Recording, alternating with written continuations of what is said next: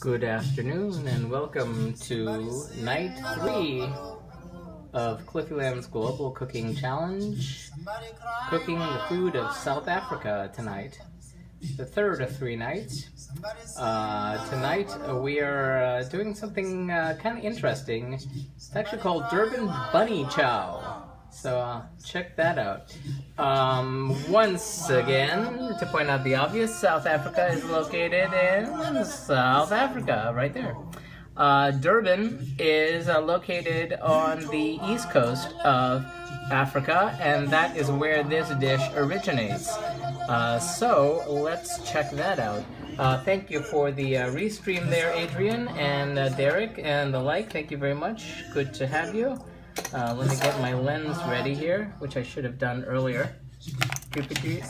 As we listen to Lady Smith Black Mambazo. One moment. Okay, here we go. Flipping around. There I am. Hey, Hector. Yes, hey there. Good seeing you. Thanks for coming by. Already. Lens on. Wrong one. Okay. They look the same on both sides. There we go. Okay. So, this is going to be interesting. Thank you, Larry, for the restream there. And the like, rather. Let's get us hooked up here.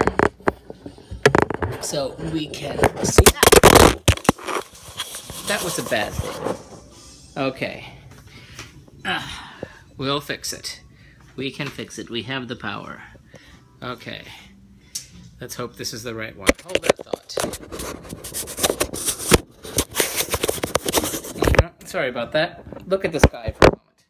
Hi, this is what I look like from above. That's a really great way to start things. How's everybody doing? South Africa, very cool. Yes, this is the third night we're doing South Africa. And, it's been sort of a challenge finding stuff to do for a variety of reasons, which I discussed before, we'll discuss now, and let's see if the lens sticks on this time. Okay. That's what my ceiling looks like. Alrighty. Now don't this time. Remember my vertigo pills, indeed. That's not the fisheye. That looks like the fisheye. Let me just double check. Sorry about that, people. Technical difficulties. That's the fisheye. Okay. They really, I should mark them. Okay. One more time. Stay, don't fall. Okay. Hey, Bobby, long time no see. How you been? Thank you for the restream. So, once more, we are cooking Durban Bunny Chow. Does not involve bunnies. And in fact, I don't know why they call it Durban Bunny Chow. But the magic of this dish comes at the very, very end. So if if you're watching this in the future on YouTube and you get bored, just skip to the end because that's where the surprise comes in. But we're holding off on the surprise. Other than that, you're going to find it very similar to an Indian curry because that's kind of what we got. So we're going to get a bowl and start adding some spices here. So we're going to start with the star anise, which I have not used in a while, so I have to remember where I've hidden it. We're going to use you in a second. And you too while we're at it. Star anise. I know I've bought it. Here we go. Okay. So, a little cockeyed. How's everybody doing? Okay. So, I need my measuring spoons and my camera. Alrighty. Now, okay. After all that drama, we're gonna add 1 star anise. Yep. That's these suckers right here.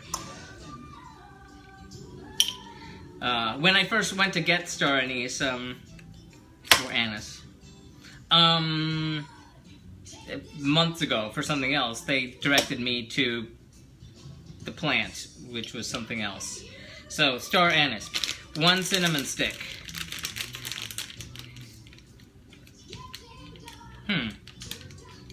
Interesting.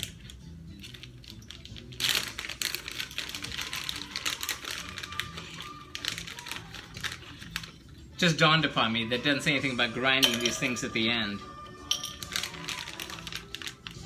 Strikes me as odd. I'm gonna check this recipe again because that just struck me as odd. Oh, 3 cardamom pods.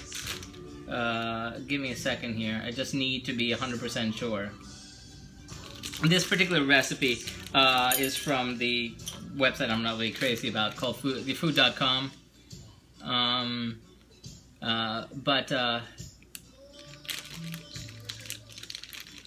Yeah, doesn't say anything about grinding these, which is really strange.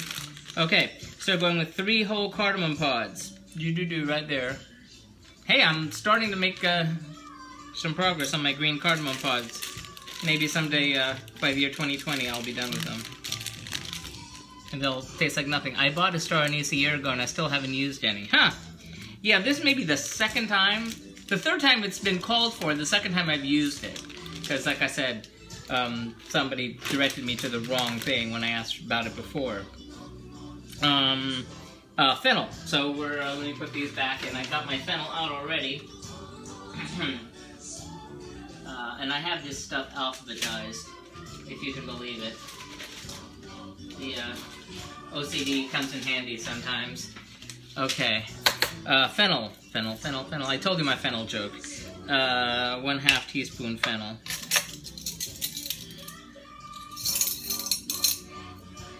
Joke from the Bob Newhart show, where Bob sends Emily. Emily sends Bob out to buy fennel, and he says, "What's fennel?" Goes, "I don't know. It's in the spice rack."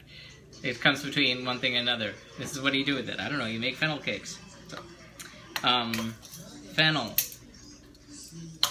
I think those 3 spices impart great flavor without grinding. Thanks, Hector. Thanks for that tip. Hey, Danny. Thanks for the restream there. So we've got our fennel, and now we're going to add 1/2 teaspoon of cumin seed.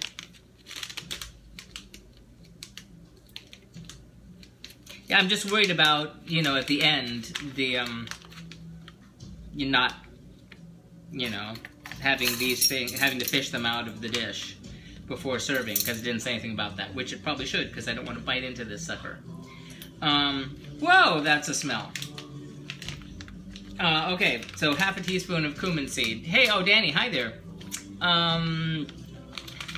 Yeah, I wasn't on anyone's streams this morning. I wasn't feeling too well. But I did do my 10 miles, so if I felt good enough for that, I'd feel good enough for this. And I'm not taking pictures of each individual piece of this, but we're adding the cumin, 1/2 teaspoon of cumin seed. So, star anise, cinnamon stick, cardamom pods, fennel, and cumin seeds.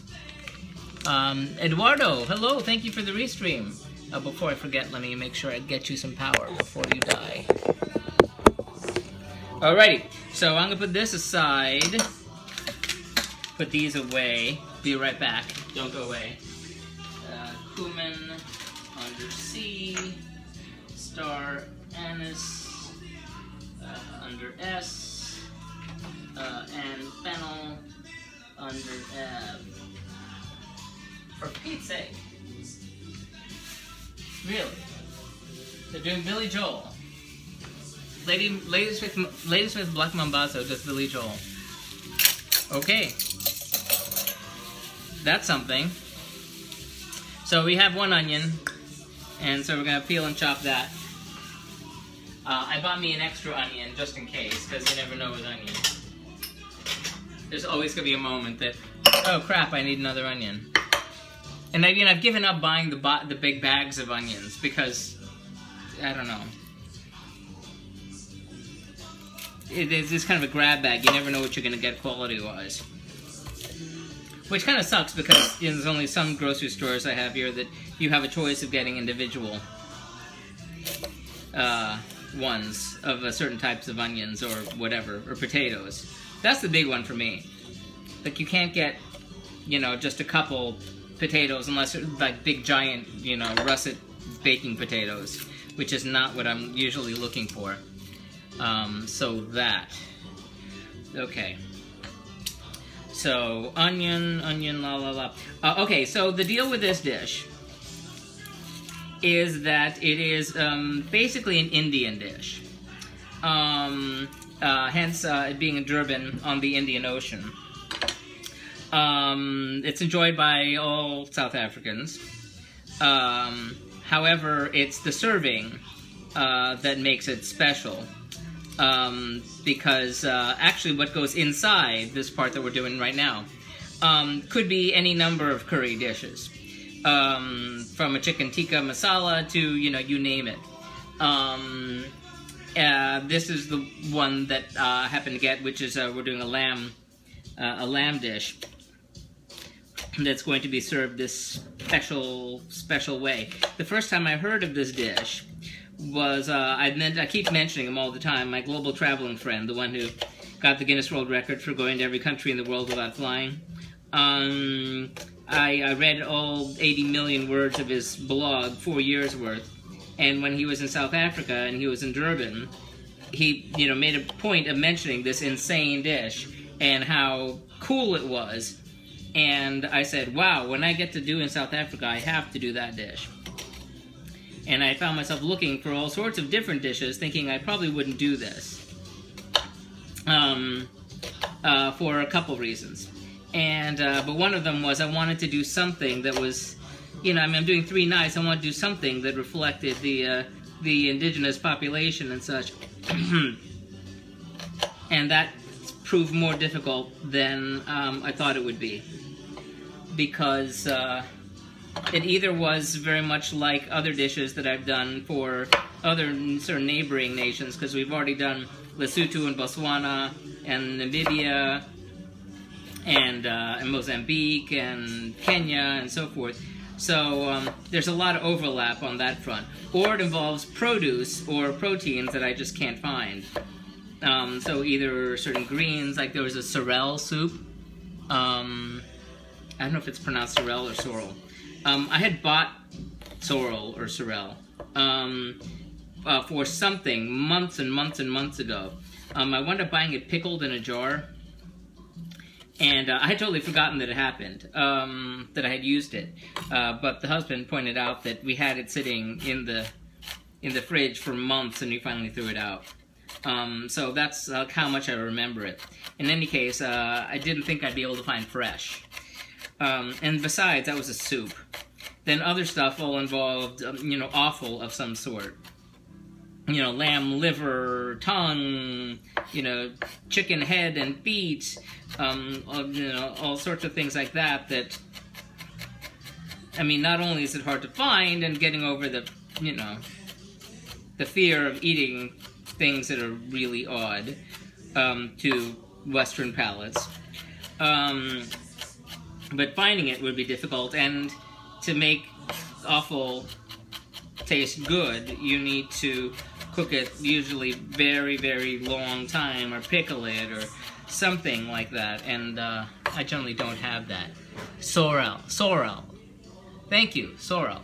Thank you very much.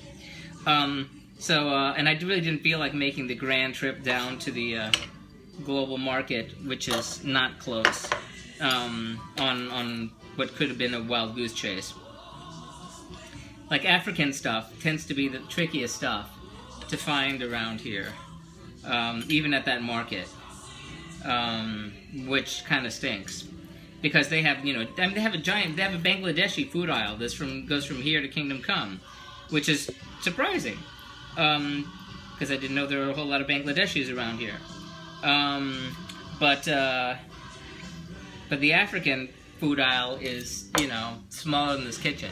Your night skills are progressing well. Thank you very much. I very much appreciate that. Thank you. So I spend some time, again, obsessing on what next, since, July 27th is the last day of Zimbabwe.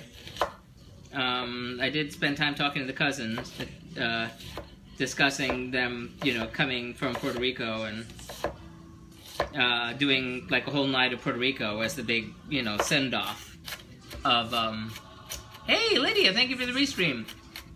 But the big send-off for the Global Cooking Challenge 1.0. Take a vacation and do the conflict nations. and selected ones anyway. And then hit up 2.0 maybe. Who knows? Maybe I'll start over again. Because y'all didn't see, you know, A through O. So, we'll see how much better I've gotten since, you know, the first time.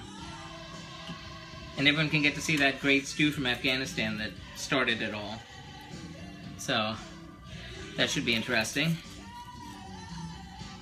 So, we have our chopped onion right there. Serena, hey, thanks for liking the restream. Okay, chopped onion, abracadabra.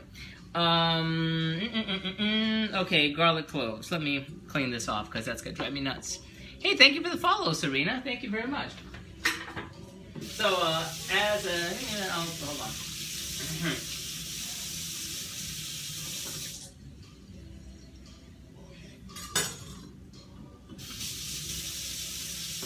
Oh no, I gotta keep talking, otherwise the copyright gods will find me on YouTube. And they will block. So we have to keep talking. Okay. That's the thing, I'm posting these things on YouTube now. And if I don't stop talking, if I stop talking, then suddenly it's like, you're using copyrighted music, we can't let you. So, if you see me being manic like that, in addition to being my personality, that's a reason. Okay, 4 garlic cloves. In case you didn't already know, and you know, you likely do, South Africa is one of the world's most complicated countries, historically speaking. In terms of, you know, the last few hundred years, in the native population, you know, was there, and then the Dutch showed up around the Cape of Good Hope, and decided to establish that as a trading post, or as a stopping way station on the way from the Netherlands back to Southeast Asia and Indonesia, where they would trade spices and such.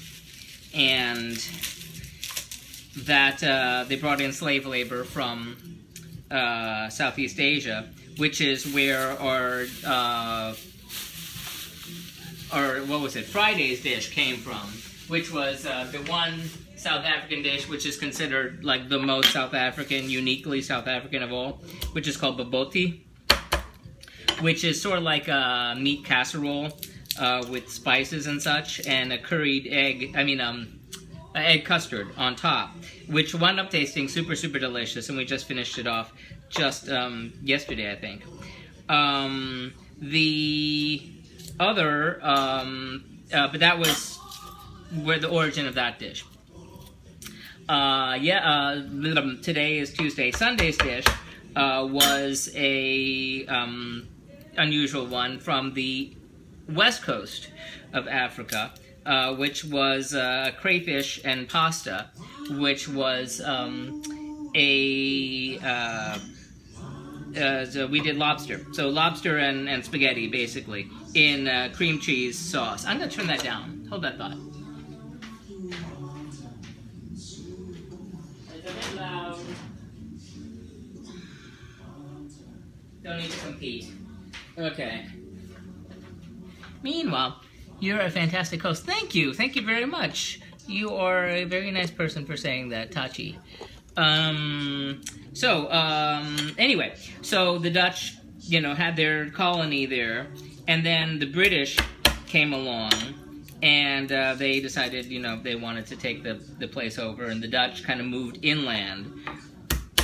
And as they moved inland, they they renamed themselves the Afrikaners, and they fought a couple wars with the British, the Boer Wars, and then they lost, and then the system of apartheid came in the 20th century with the strict separation of races and so forth, and that eventually ended after a lot of international boycotting and activity and such, and activism much on the part of the South Africans, Nelson Mandela, 1991, by the mid-90s, they, you know, we know that the apartheid was ended, and they instituted a multiracial democracy, and they, until recently, were the #1 biggest economy on the entire African continent.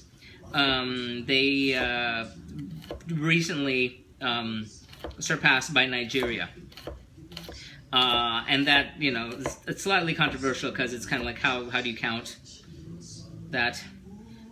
So that's like the 2-second history tour of the very large and complex nation of South Africa.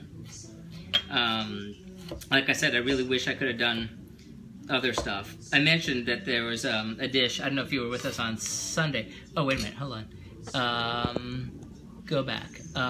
If you go back to the start, you can include Caledonia, which is Roman Latin name for Scotland, defined as the land north of Britannia. Zulzman, thank you for the like and the restream. Oh, that's Jurgen. Yes, Jurgen. I have to remember your handle there. So, yeah. So it's, like I said, complicated place. It's kind of a shame that my two friends that, you know, either are South African or lived for a time in South Africa never got back to me with their favorite dishes, so alas. But this should be good. Like I said, ever since I read about this dish, I said, I want to try that. This sounds crazy. Now, one thing about this dish that we won't be doing, and this part you won't see, because it's after we're done, is this dish is meant to be eaten with the hands. We aren't doing that. Eating it with the hands sounds like it would be insanely messy. And I have no idea how we're going to store leftovers, because I'm sure there's going to be plenty. But we're going to make it work. So, and since we didn't do when we cooked India way before Meerkat, we didn't get to do, you know, the chicken tikka masala and things like this that we tend to order at Mexican for Pete's sake, Indian restaurants. So this is going to be sort of like a lamb, Indian lamb dish.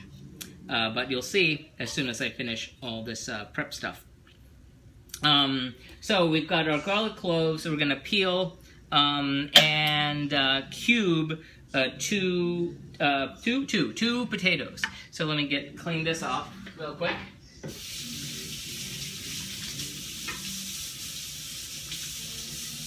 Be right back. Moment for cleanliness.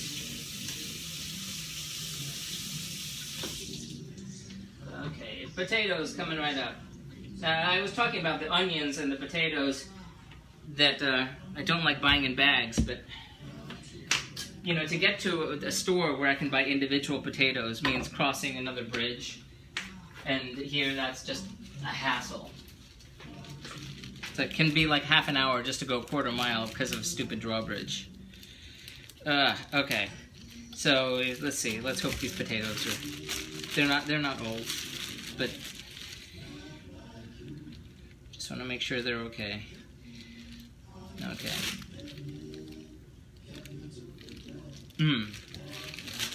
They're okay, but they won't be for long. I don't want to use the big one. That might have to get thrown away. That's what I hate about buying these bags. You know, unless I'm, know that I'm being on a stretch of countries in Europe where it's like potatoes, potatoes, potatoes. They just sit. And it's all about the alphabet. Okay, so I'm going to need a bowl of water for this.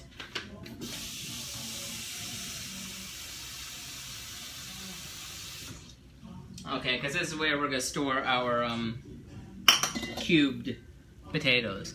I once had been invited by Nigerian refugees in Germany, and had to eat with my left hand, which took me some time to feel comfortable. I know, there's that whole thing, and, I know the whole right hand, left hand eating thing, and, why, and all that. I don't think I could handle that. I mean, of all the countries we've done, there's a ton of things that I've made that are meant to be eaten with the hands. And other than a sandwich, maybe one, have I done that. Even though I know, like when I cook Ethiopia and Eritrea, that's fine if I'm in a restaurant or in someone else's home, but when I'm here, the way we eat here, it's gonna be knife and fork. Although I really should invest in chopsticks.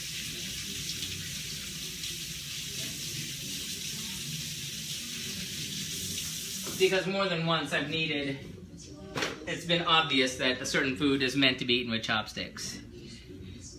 Who was it? Someone, you know, I'm just obsessed with global traveling things and people and such. There's, someone I was following, video, I think it was Around the World for Free. What the hell, I'll tell you what that is. Santos, hey there, thanks, sandwiches and chicken legs for me. Yes, indeed. But like Ethiopian food, you know, is, you know, and a lot of African foods are meant to be, you know, eaten communally, and you grab something like a pap or bread or injera bread or something like that, and you grab the whatever with your hands and you eat it, and that's all well and good, and I'll do that in a restaurant, but not at home. Anyway, this Around the World for Free, this ended a few years ago. The premise was that there was this guy who was one of the first 2 people who won The Amazing Race, and he started this series. It was exclusively online. That the premise was he would try to go around the world for free, to, you know, without any money, just kind of on the kindness of strangers, getting from point A to point B and getting food and getting a place to stay and all this. And I didn't see that first season, but I saw little bits of it. But the second one, they had this guy who was on Big Brother in the U.S. and on The Amazing Race, and they had him go around the world. And I think it was him when he was somewhere in India, where they sat down and they were going through the whole business of right hand, left hand, eating whatever, and I was like, oh my God, no. I don't think I could do that. I don't know, I'm just a big old baby. I'm just all about other cultures and everything, but when experiencing it in person, that's when I start getting wobbly on that. I'm sorry. I'm just weird that way. It's part of the OCD. Hey, Sicker, thank you for being a first-time watcher. Thank you for making this your stop. To refresh for the uninitiated, this is my 4-year project. I started in September of 2012 in order to learn to cook after not cooking for 30 years, or ever learning to cook. I decided to basically cook food from different UN member state in alphabetical order once a week, or now 3 times a week, till I get around the world, and then I'll know how to cook. And so now this is country number 160, am I? 160, yes. South Africa, which has been doing this on Meerkat since week, I think it was 141, Pakistan. We did 1 week before that on Periscope, and I had exactly 1 person watching, so I decided to stick with the Meerkat. So that's where we're at, and now you're sort of caught up. Hey there, Elwix. Thank you for coming by. How you doing? We are gonna be cubing these taters. So, here we go. Getting a flat surface. The key is having a flat surface. One thing that I've learned so far. Other than that, the cubing part, still not so great on. Not really. Getting everything the same size is a constant challenge for me. So, we're gonna see how that goes, eh? Alrighty, cubes go in. Cubes go in to the water. This keeps them from the potatoes from oxidizing. Another little thing I've learned. Yep. Okay. And thankfully there's not too many potatoes here, so this shouldn't be too boring for too long. Yeah. The That's still not cubed enough. You cubey. And today, I don't even know, today's Tuesday. Today is Tuesday, yes. So Thanksgiving's coming up. Making plans for that. Now people are saying, hey, can you make something? Which is lovely. That they, used to be that no one would ask me because, I would kill people. I said, do you want to die? I'll make something if you don't mind dying. But now they're like, oh, make something. Except the family friends are like, oh, that's all weird stuff. What is that? I don't know. It's like, it's just a potato salad. Oh, but that's all weird. What's a sweet potato? Oh, no, that looks weird. I don't know. It's like, oh, forget it. So I'm going to be making for a party something that I did on here but was not officially part of any country. It was just something I was doing kind of in between. I cut planks. Oh, thank you, Hector. I cut planks into sticks, into cubes. Planks into sticks, into cubes. Seems to work for me. Okay. Into sticks, into cubes I got. The planks part, that's where I get lost. Is the planks like this? Is it sideways? But then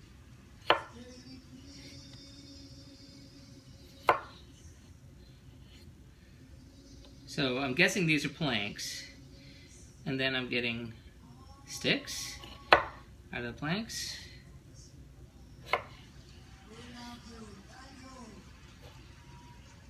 Slipping. Okay. And then, yes, switch. And then cubes. Well, it's logical. Let's see what it looks like when it's done.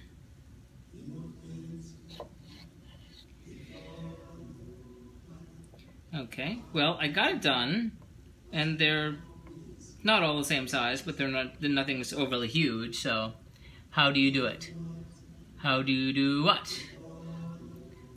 Sorry, there's a little 30-second delay on Meerkat, which leads to some confusion when pronoun references. So you can explain on your it question there, and I'll be happy to answer it. Luke. Okay, so we've got our potatoes in the water here, so that's going to sit there for a little while. And anything else that needs to be chopped? Anything else needs to be chopped? No, nothing else needs to be chopped. So I'm gonna clean this off, and then we're just gonna, get moving. I'm just gonna put aside a couple other things, and then I'll be ready to start cooking. This is a rather fast cook, surprisingly. I wasn't sure when to start, because whenever I see a recipe that says something takes X amount of time, and it says prep time 15 minutes, I always say prep time equals 1 hour, because I'm that kind of slow. Plus the fact that I set everything aside, so I can take pictures and talk, which slows down the process. But I'm working on figuring out when, optimally to do thing X and thing Y. Oh, nuts! There is one more thing to chop, isn't there? Where are you? Where are you? Tomatoes, yes. I need 2 tomatoes. I got my 2 tomatoes. One of the lucky things about living in Florida, you can kind of count on kind of decent tomatoes most of the year. At least that's my understanding. I square the planks off first, square them off, and then cut evenly for the same size cubes. Okay, and you throw away the extra stuff, I'm guessing. Tap on the person's input to ask a question of them. Okay, so, and I'm going to wash these, and I'll be right back. Get rid of these stupid stickers. I swear, I read years ago that they were going to put little laser tattoos on fruit, which would be the equivalent of the stickers, and I'd never seen it happen. Alrighty, so, coring the tomatoes. Hold that thought. Did you ever cut your fingers during the project with that huge knife? I'm always afraid when I have to use sharp tools. Good question. Not, well, I mean, I can't say I never have, but I've never badly. I've like nicked my finger, you know, maybe once or twice. I don't want to sound like I'm like the guy to talk to on knife skills because, you know, it's kind of ridiculous for me to pretend I am. However, in 3+ years of doing this, and getting help from nice people like y'all, and looking online, by the way, there's a website that I love, I can't stop raving about it, called The Tasting Table, which you can find online, you can find it on Facebook, that always have wonderful tips, recipes, articles. There isn't a day they don't post something that I find interesting. I wish I had like the time to cook all the stuff that they post too. In any case, I also took a one-day, mostly worthless course at the culinary school here on basic knife skills, which is what I wanted to know. They did give me a couple tips that, you know, managed to help, but it wasn't worth the whole day of wasting a lot of time. Sadly, there was a little waste involved when I cubed. There is a little waste involved when I cubed. See, yeah, that's kind of what I imagined when I was doing the fries for Russia, for the beef stroganoff, which is truly one of the best dishes that I've made on this entire journey. If you haven't seen it, you can see it online. Everything's at cliffyland.com. Just go to .com right there, and check that out, because that was, you know, I know beef stroganoff is like, beef stroganoff. I had that in the cafeteria growing up. No, this was good stuff. But those were served on French fries, you know, pommes frites, and I did them in the Belgian style that I did way back when I cooked Belgium. And they were extraordinary, and there was indeed a lot of waste because I needed them perfect matchsticks. And I followed these careful instructions, and yes, it involved waste, but it was so good. And there were big potatoes, so I didn't feel too bad about that.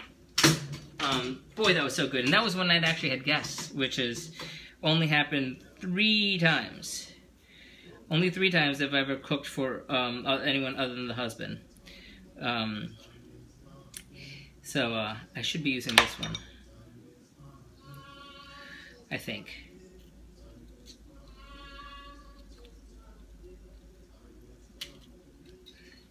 Now, you know, used to be I would just, you know, go willy-nilly on the tomatoes, but now I've gotten, after watching Victor on the Swedish Food TV thing, I saw him coring tomatoes, and I was thinking, oh, that it tastes so much better, and I looked online, and I found, you know, ways to do that.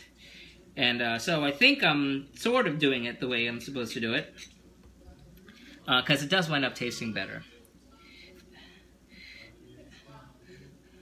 But as you know, when I started this whole thing after not cooking for 30 years, you know, I had this whole Top Chef blog. The gag being that I had a Top Chef blog and I didn't know how to cook, which is what set me apart from the other bloggers. I was trying to be funny. But I got to know some people associated with, you know, who were on the show and such. And so through one of them, a big super chef guy, I was sort of complaining to him, going, I don't know how to cook. And he says, oh, just go online and learn how to roast a chicken. You know, you do that, get started. Deal with it, and you'll be fine. And I went, what? He said, just go on YouTube. Go on YouTube, find a recipe for a roast chicken, and just do it. So, you know, but this is before I did Afghanistan. So I bought a whole chicken and I cried. I was like, how do I do this? I don't do this. I don't understand. Where's the wishbone? I still don't know where to find the wishbone on a chicken. I'm still a little afraid to cook a whole chicken. But I'm getting better at it.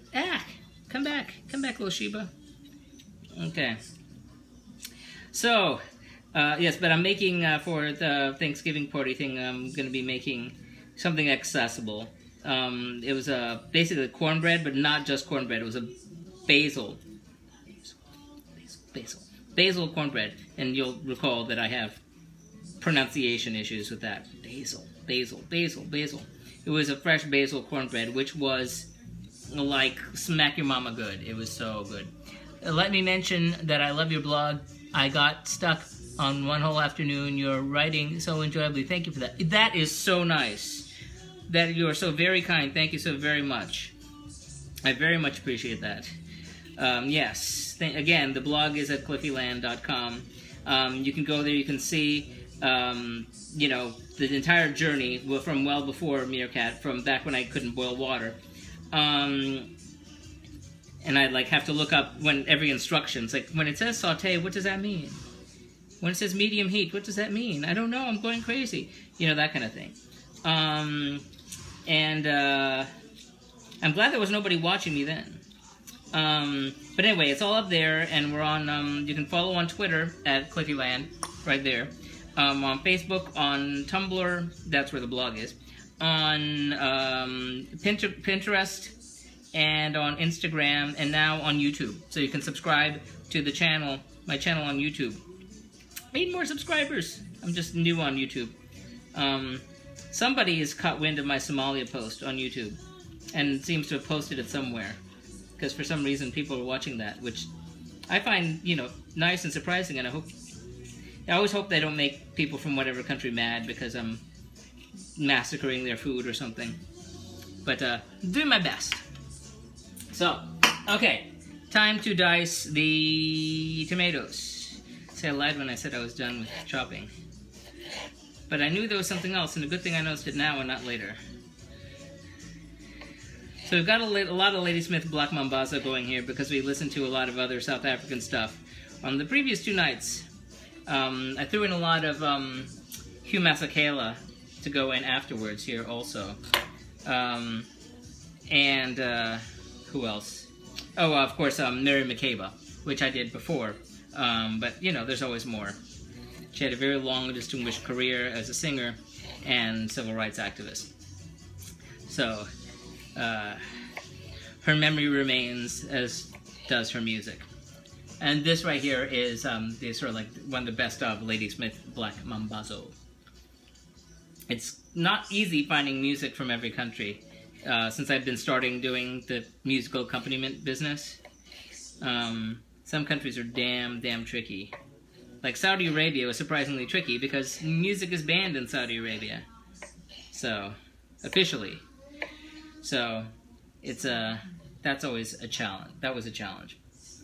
But some of these smaller countries, I don't know. Justin, how you doing, my good man? Thank you for the like and the restream. We're chopping up some tomatoes.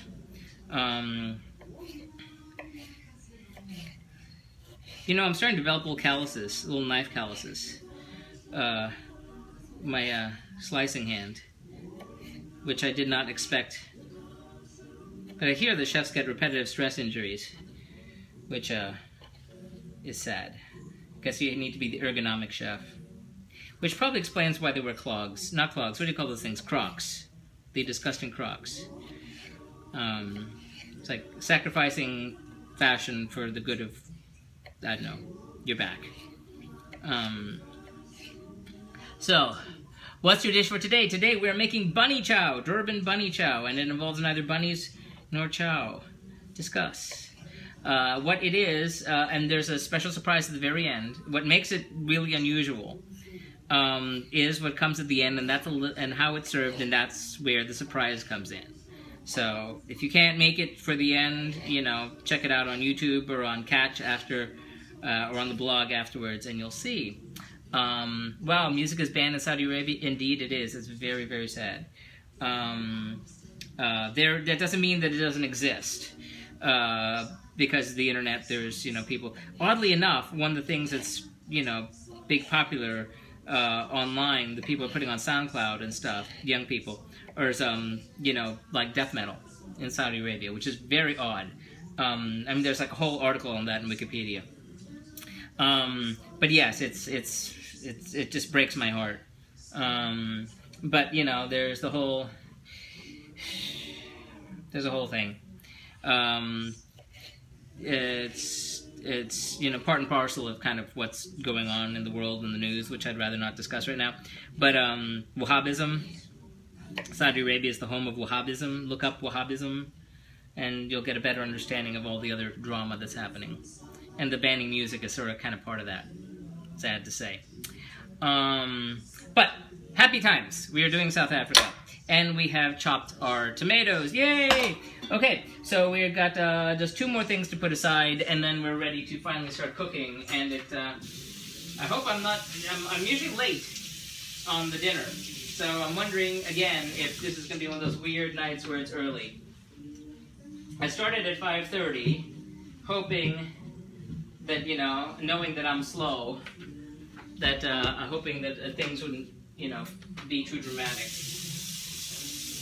Because again, I've been off on my timing every damn time lately. Which country today? Today we're cooking South Africa, country number 160. And this food is called Durban Bunny Chow. It is from Durban, which, I don't know which way you're looking at it. So, here's South Africa, and there's like East Coast, the West Coast here, and then the East Coast here, and here's where Durban is, on the Indian Ocean. Hence, this basically what amounts to an Indian dish served South African Durban style. Which means 2 more things that I have to set aside, very briefly. It did not say fresh, it did say ground, and since I have ground ginger sitting here, I figure I might as well make use of it. Because otherwise it's, oh my god, where is it? Well, I could use fresh if I had to. I just assumed that I didn't have any. Here's my turmeric. Oh, tell me I don't have to grind some more. I mean, I can, but I don't want to. I think I may have actually run out of it. In fact, I think I did. That's crazy. So cayenne pepper, we'll be using that later. Come on. You're telling me I really don't have any. I guess I am going with the fresh ginger, which there's nothing wrong with that. It just means more prep, which sucks. But it just so happens I bought ginger. So good thing I was prepared. Oh, okay, cool. So fresh ginger. We're going for 2 teaspoons worth. Teaspoons? 2 teaspoons. Okay, I say, where's my knife? Okay, I say you equal 2 teaspoons right there. You will go away. Save you for later. Save it for later. Save it for later. I'm not trying to get my brain messed up here. Okay, so we're gonna peel the ginger. Trash is over here. Lola, thank you for the like. How is everybody doing on this Tuesday? The weather's finally starting to vaguely change here in South Florida. I can actually run during the day without dying. So instead of having to run in the dark, I run during the daytime and dodge surfboards. Lots of people with surfboards.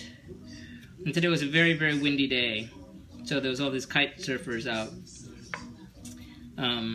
Surfers everywhere.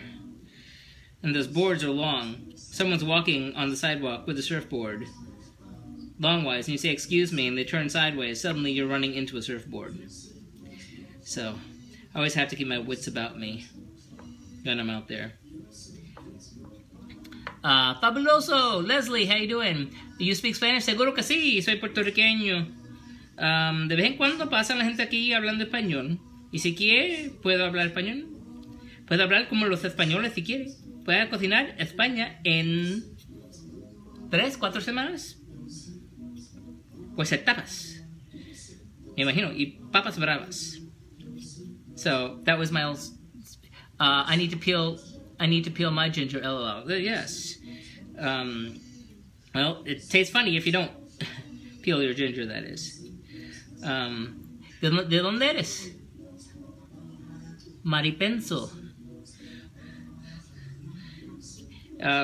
when the whole linguistic differences in Spanish between countries and such is a constant source of conversation. But when I was in high school, I was out on the PE field, and the non-Cuban, non-Puerto Rican, Latino students tend to stick together and not really speak to anyone else. And they saw me on the PE field, and maybe I said something in Spanish or understood something they said. And they turned to me, and then in Spanish, and mind you, these people were they were Central American. And they said, with a basic question, they say, ¿De dónde eres vos? And I just looked at them sideways. I said, what did you just ask me? Because that to my ears sounded like as if you were in English and someone said, where art thou from? That's kind of what it sounded like to me. So that they were asking where I was from. But it's just, again, the differences between the way people speak in different countries. Sometimes it feels like whole other language. In fact, my cousin was just here and she was discussing the telenovelas that they're all filmed in Miami. And she said she can't deal with it because they all have, she said, this generic Miami accent, which I was, in Spanish, and I was thinking, which is, like, sort of like, she said it's like a made-up accent. It's like not enough of one and too much of the other. Okay, bye. Okay, thanks for coming by. Okay, meanwhile.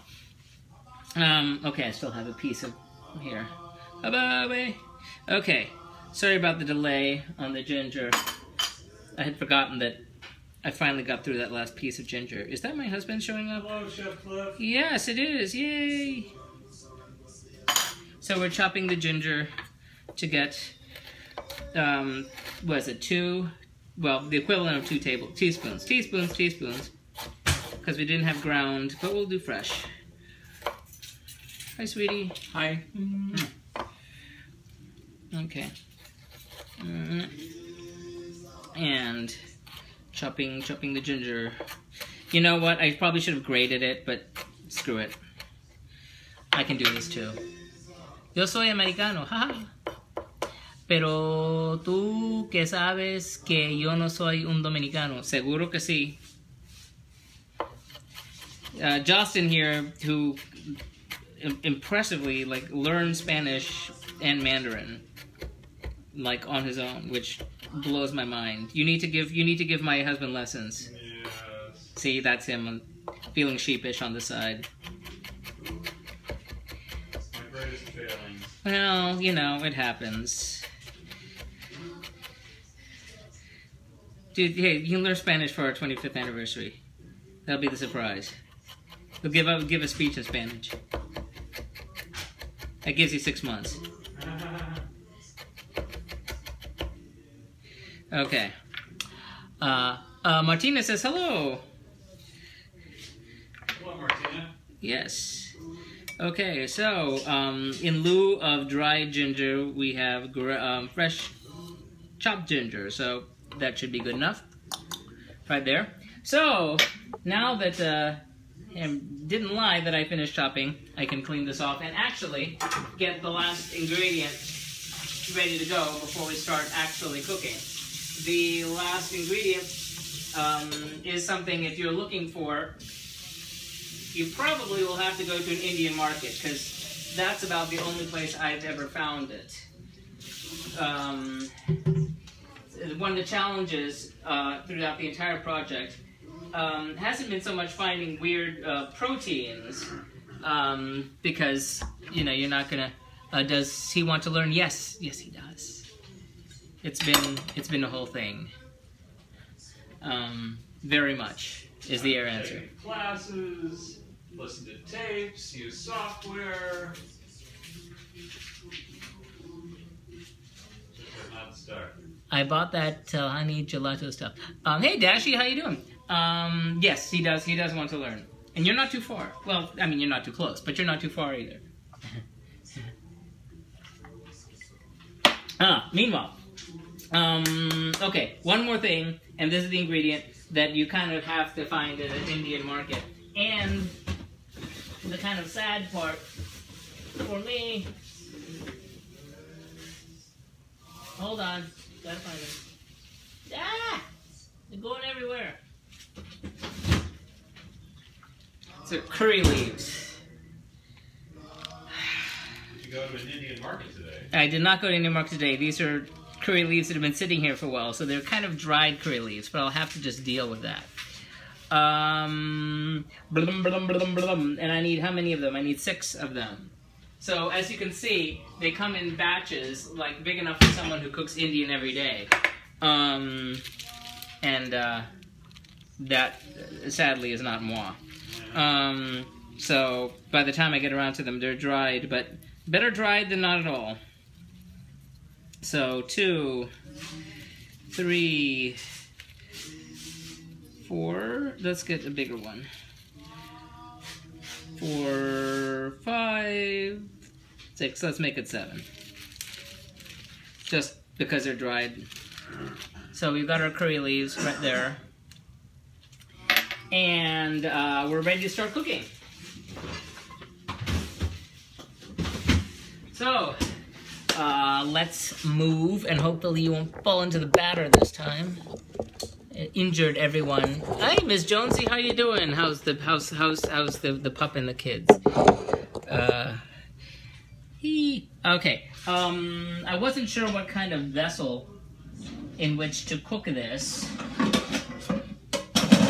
and then I realized it should be the usual saucepan because it has to hold enough. Now, I kind of did a thing.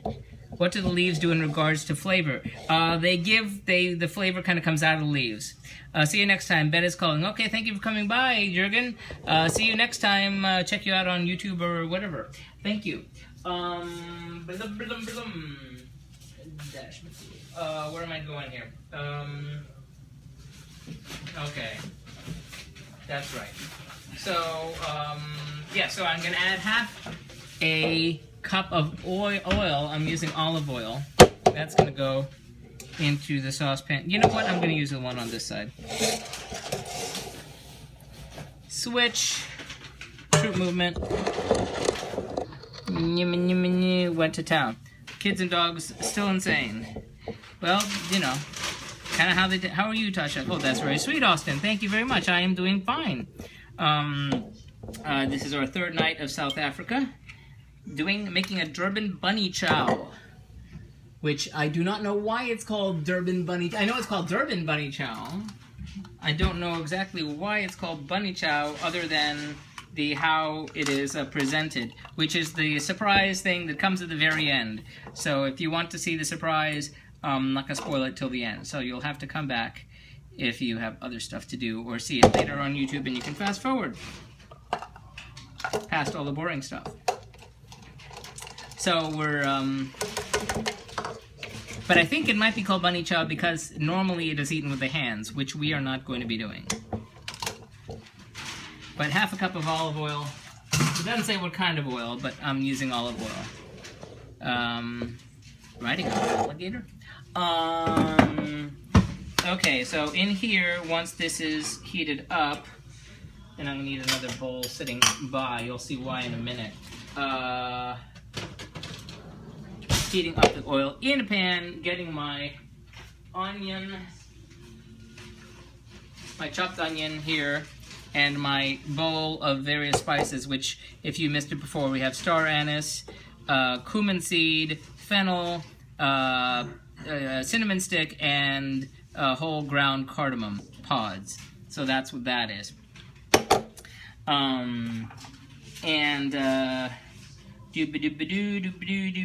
Okay, so wait till this is hot enough. And I'm making pumpkin dal tonight. Ooh, that sounds interesting. You know, I have dal. I have big bags of it that I did for India, and it's just sitting there. Which I'm hoping something that I make for Sri Lanka in like, what, 3-4 weeks will finally give me a chance to use more of that. Okay, here. Oh, that's it. I need the iPad. Alrighty-roo. The 10 millionth picture of onion going into a pot of oil. My goodness. How many can you stand? Okay. Now the premise here, one description of one of the versions of this, oddly enough, said, get a nonstick pan and get a cheap one that you don't mind destroying. Now, I do mind destroying this. Red lentil and butternut pumpkin. Ooh, that sounds delicious. We aren't going to be destroying anything here. But it does say that stuff will wind up sticking to the pan for a while. I wonder if the stronger olive oil taste will change the final taste. Probably not a lot. Yeah, I don't know. That's a good point. And it didn't really occur to me until you just said that. But we'll find out. That is odd. Normally, I guess it would be canola oil or vegetable oil with an Indian dish. Well, we're gonna find out. So, now we're gonna add the spices here and drop them in. And the premise is to cook till the onion is glassy, aka transparent. We don't need a second bowl.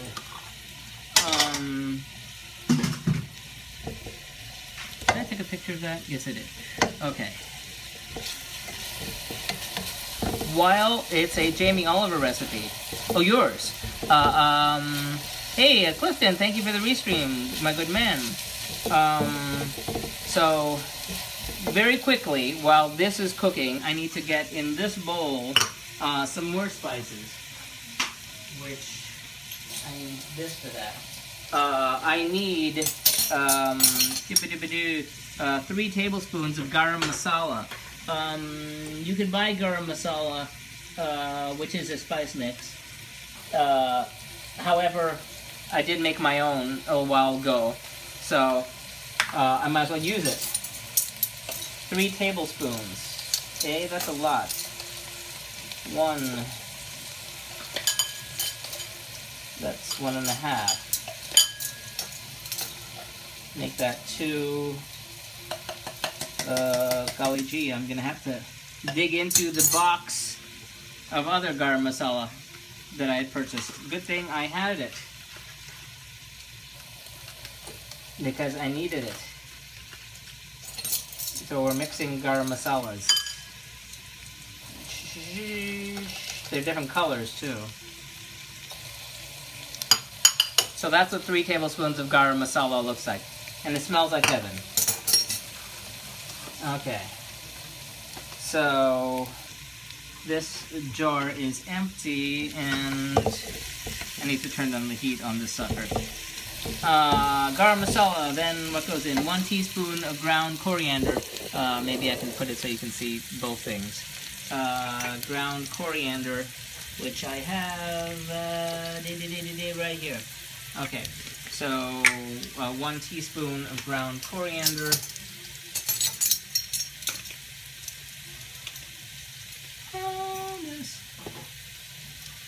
Okay.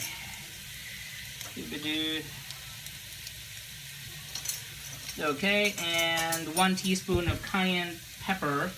This is going to give it the spiciness. So cayenne pepper coming right up. 1 teaspoon of that. Golly gee, we're going to run out of cayenne pepper. Okay, and take a picture. Okay, and after the cayenne pepper, 2 teaspoons of turmeric. Somewhere there's a lid for that. Here it is. And 2 teaspoons. I'm glad I pulled these out before. 2 teaspoons of turmeric. Oh my goodness, I'm going to run out of turmeric again. Come back. 1 and 1 more. So we got a big bowl of spices right there. And thankfully that is that for those. So back to you. These onions, do they appear glassy? I mean, soften is what we're looking for.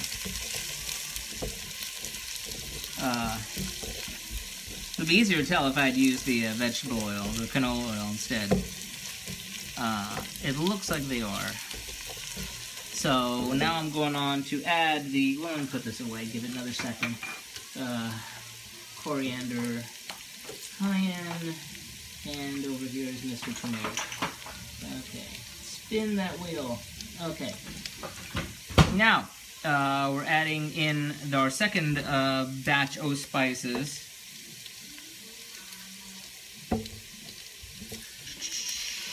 And it says to kind of cook it until it sort of sticks to the pan. Which is kind of a weird, hey, thank you for the restream. I need a name. Sit. Okay, let me get that because I want to get it right. Kaisha? Kaisha, yes, hello, thank you for liking the restream. Salivating here, oh good. That's what we like. So, getting this all good and sticky. And it says, you know, fry until they stick to the pan on a non-stick. I don't really want to do that, but there's something that happens next. Now, I did everything full size, you know, the full recipe, except for the meat, which is coming later.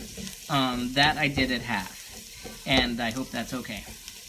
Because I really don't need, you know, 2 pounds of meat, because that's more than we can handle, even with leftovers. Because there's always another dish right around the corner. Because then there's next week. Which, I don't know. I haven't investigated. I know what country we're doing next week, but food-wise, it's going to be kind of sad. And I can't imagine that there's a whole lot of options for next week. But we'll deal with that next week. Today we're doing South Africa. So, okay, it's a little sticky. I mean, this is a non-stick pan. It's not going to actually stick, I think. So good to see you, Cliffy. Your streams always make me hungry. Oh, thank you so much. So we tried. This is going to be super delicious. Like I said at the beginning, this dish is from Durban, which is on the east coast of South Africa. It originated from Indian people of Indian extraction, who, because of apartheid, people couldn't eat together. So this would be served in restaurants. But because of the apartheid system, this dish was sort of created to allow people who couldn't be allowed into the restaurant to eat the dish. And that's what the whole thing at the end of how it's served comes in. But you'll see that at the end. Right now, we're going to, let me get my lamb out, and then we're going to put in the tomatoes, which we have over here, our chopped tomatoes, and our lamb. I went to the market, and I bought my lamb, and it said to get a 2-pound leg of lamb. I was only going to go for a pound. ¿Cómo que huele? Huele increíble. Mira, ¿no te gusta? Very good. Derek with the Spanish there. Okay, I asked for like a pound of leg of lamb, and I know that would kind of make the butcher a little nuts. And so they said, oh, give him a pound of lean lamb. And I said, well, it's going to be chopped into cubes. And I figured I would wind up doing that myself. And I'll be darned if they were nice enough and spent the time to chop it into cubes for me. Which saves you a lot of boring watching me chop meat into cubes. Huele? Qué bueno. Okay. So. Oh my. Okay. So I say that's sticky enough. So now we're going to add the tomatoes. And the premise is stir until what sticking comes loose. And I don't know if I was supposed to cube, because that would give it more liquid to, you know, de-stick, whatever, but I made that executive decision.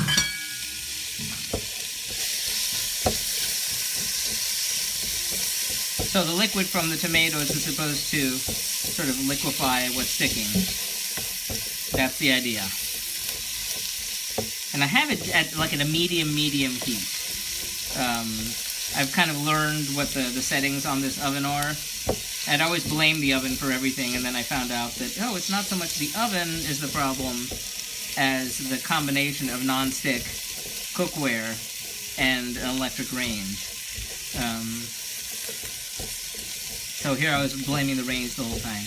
A nice butcher is nice to have, yes. And you know what? I think the market that's around the corner, there was a guy behind the meat counter that I would tend to avoid because he would give me like all kinds of attitudes. Because I know that their policy is if you see a package is too big, they'll cut it in half for you. They have no problem doing that. And sometimes that means that, that they can't really use the other half of whatever. Like in the case of a whole picnic, as it's called, pork.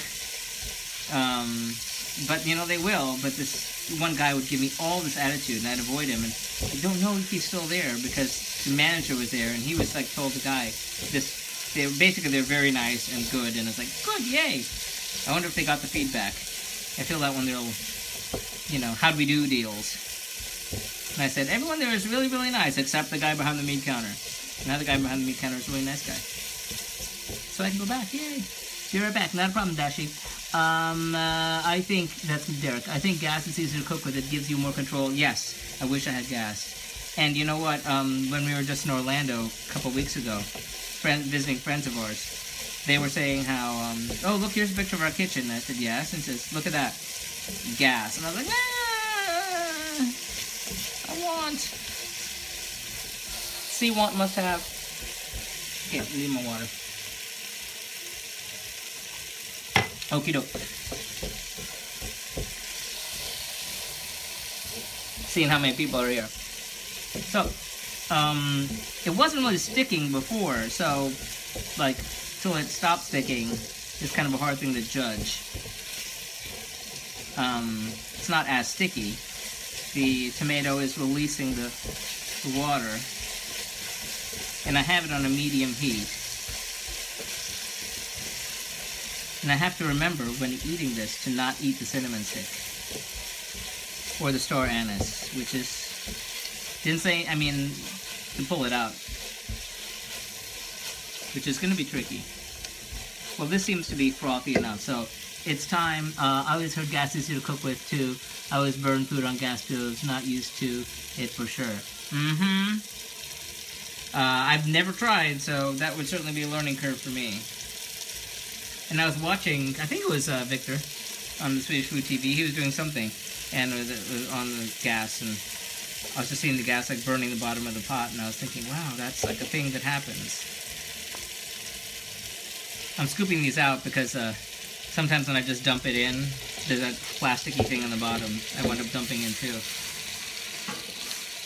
Which is always an oops moment. Okay, so this is a lamb, lean lamb. They cubed it for me. And this is 1 pound. It's supposed to be 2 pounds. I got 1 pound. It's intended to be cubed. They cubed it, yay. So, after we've added the lamb, we're going to add our other 3 ingredients, 4 actually. So we're going to add our ginger, which would have been dried, but is now fresh instead. Ta-da. And, I'm going to take a picture. And our garlic. Now, I hope it wasn't a huge mistake, like only cutting back on the meat.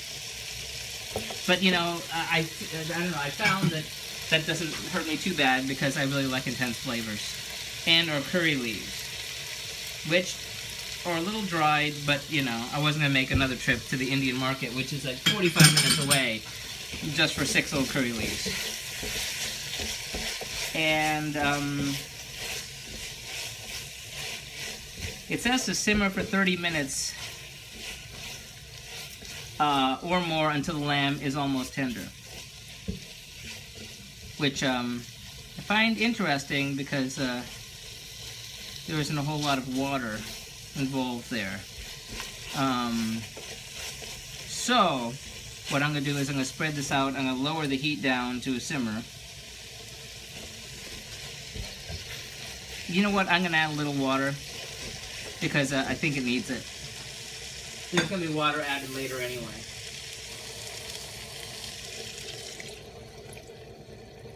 See, things I'm learning. How much ginger was that? It was supposed to be 2 teaspoons of ground ginger, so it was about like an inch of ginger is what I chopped up. I hope that wasn't wrong.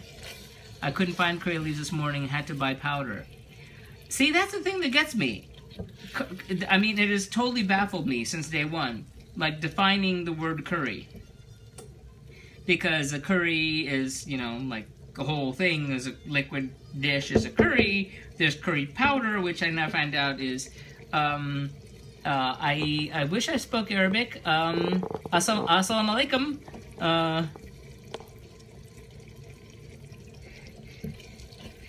That's about as much Arabic as I know. But thank you for coming by, Sultans. I think I've seen you come by before. Hope you're having a good day. This is Durban bunny chow from South Africa. And now we're going to simmer that, and I'm going to cover it, and we're going to simmer it for about half an hour, which gives me time to clean. And again, if you have any questions, this is a good time to ask them, because it's not that exciting watching me wash stuff. But sometimes, you know, that's what we do, because didn't want to make a whole dish. Oh dear. If someone could translate that for me, that would be really lovely. Hold on, where am I? Back up. The best stream on American Swedish Food. Victor cooks in the restaurant home with gas. Yes, Victor is very good. So, anyone with translation capabilities, you're welcome to give me a hand. And you don't need to watch me washing the dishes. I watch these guys. Great interactive stream. Yes, they are really great. I've watched them since I started on Meerkat. I haven't, the last few days, it's been just really hit and miss with me watching stuff, though. Sultans, thank you for the like. Thank you very much. Let me give you a follow back. Sultan Zuz. And Drew, thank you for the restream. How are you doing? We are cooking a Durban bunny chow. I really don't know why it's called bunny chow, but I always thought it was called a Durban Thai, because what I said when I first encountered this dish was when my global traveling friend, I'm his global cooking friend. So he's actually been to every country on the planet, and all without flying. But when he was in South Africa, he talked about being in Durban and having this dish, and he said it's the most insane thing he's had, and it tasted so good. And I said, I have to make that when I get to cook South Africa. And I asked one of my South African friends, like months and months ago, what should I cook when I get to South Africa? I want to do this Durban thing. And he said, well, you should do a dish that's representative of the native population. Hey, Drew. And I said, well, I'd love to. But it was hard to find because, I mean, there's a few things. There's sort of like a beef jerky kind of thing, which one could make, but you can't really make it, you know, live on the internet like this because, you know, you take meat, you dry it for a long time, which, you know, doesn't translate. And then there's sausage. They make great sausage. However, I've never made sausage before, and I don't have the machinery to put the sausage in the casings, so that was kind of off the table. I mean, unless I wind up getting lessons in sausage making, then when I go back around, I get to like Germany and all this, I'll be, you know, I'll be set. I'll make my own kielbasa and such. So that's the thing with sausage. That happened when I cooked Germany. That I said, well, I'm not making the sausage, but but I made sure to buy sausage that was uncooked, and I cooked the sausage, which there wasn't much to that. Well, no, actually, I did have to soak it in beer, so that was a step. But you'll notice that since you've seen me on here, only once have I ever set foot out to the grill, and even then it was a disaster.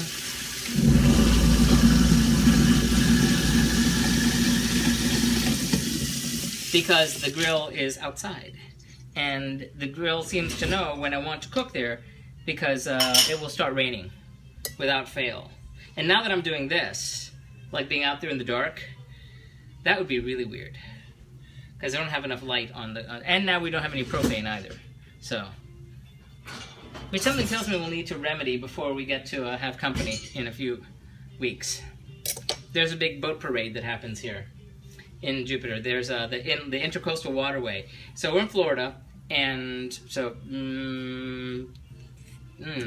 Florida. Okay, so down here's Miami, and then, you know, here's Fort Lauderdale and West Palm Beach, and there's like Miami Beach, and these are all islands that go along the edge, the barrier islands, and we're on one of them way up here. But there's this big boat parade that goes along the Intercoastal at in a few weeks, big you know, Christmas boat parade. So everyone has their sailboats and whatever, and they dress them up with lights, and we just kind of walk out and watch them, and we're having a party for that. So we'll be cooking something, and I'm thinking that it lands in the middle of Sri Lanka week. So I'm wondering if maybe I could, you know, do it live. You can watch for yourself. There'll be people, and I'll be cooking food and serving it to multiple people. Or I could be camera shy and respect my guests' privacy. Or I could do either of those two and cook. If I did Spanish food the week before, once I've tried it, I could try it again and make tapas for the guests, which is probably more of a party food anyway, since you get small portions. So all we have left is the potatoes, which are sitting right here. They're going to wind up going into the dish back over here when that's ready, with some of the water.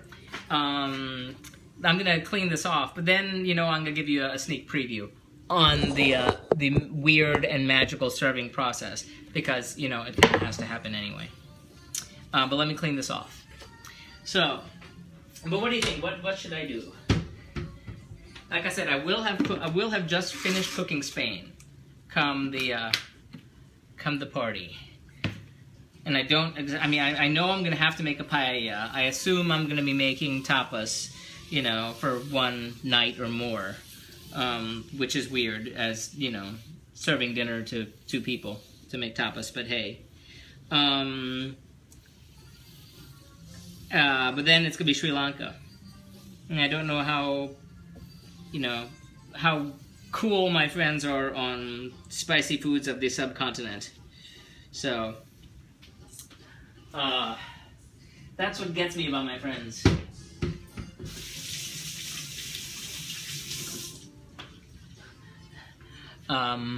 Awesome. Mirza. Is this dish served with a bread or rice? Ah, you're getting you're like right on the money. But it's not with. That's where the how comes in. Mirza, Ms. Baig from Chicago. Hello, thank you for the like. Greetings from Florida to Chicago, where I'm guessing it is chilly right now. Hey Siri, what's the weather like in Chicago right now?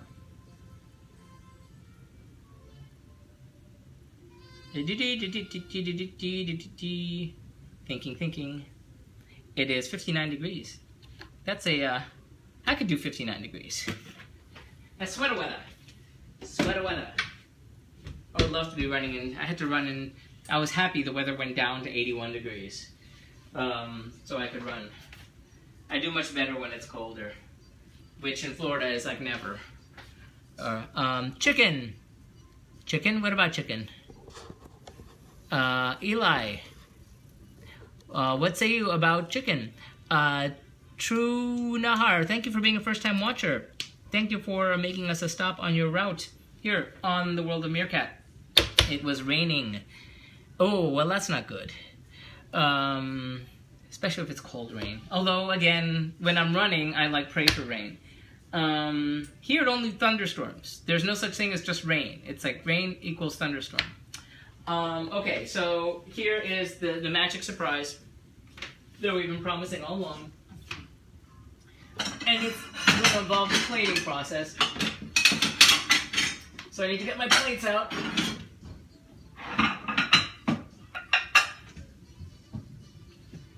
you a preview of the surprise. Because, are you ready for it? Okay. We have 15 minutes before the meat's ready. But what the hell? This right here is a loaf of white bread. Unsliced, bakery fresh white bread. Now, I wanted... Well, I was nervous about making this for this very reason. The husband is very wigged out by the mere thought of white bread. So that's why he went and got bakery fresh, unsliced white bread from the fresh market. Now, in South Africa, it says use a square loaf of white bread that they call a government loaf. Thank you for the restream, Mirza, Ms. Baig. Now, I'm kind of wigged out because this is a weird, unusual concept for me. So I'm processing. But here's what happens. Oh, I need to take pictures of this. This is very important. Okay. Okay. So we've got... Now, the thing is that I was afraid to make the dish because at the regular market they didn't have a loaf of regular white bread. And I did get a recipe to make my own. So I was going to bake my own. I bought extra yeast just for that purpose. I was going to bake my own loaf of white bread. And then the husband said, I surprised you with the loaf of white bread. So the good part is I didn't have to spend an extra 2 hours, like, hoping that yeast would finally work for me. Okay, so we've got our loaf of white bread.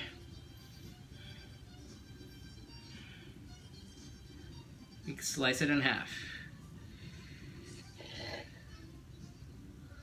Oh my God, I don't know how this is gonna work.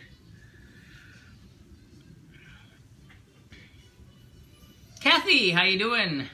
We are making Durban bunny chow, and here's our secret ingredient. The loaf of white bread. After we get the loaf of white, this is so big. Oh my God. It's gonna be okay. It's gonna be okay. It's gonna be okay. Okay. Knife into the bread. Cutting into the bread this way. Cutting into the bread this way. Cutting into the bread this way. Cutting into the bread this way. And then, you got me there. It was a surprise. Yes, indeedy. And we grab the innards of the bread and we rip them out. So we have a big hollow piece of bread. So that's one. Might as well take a picture of that.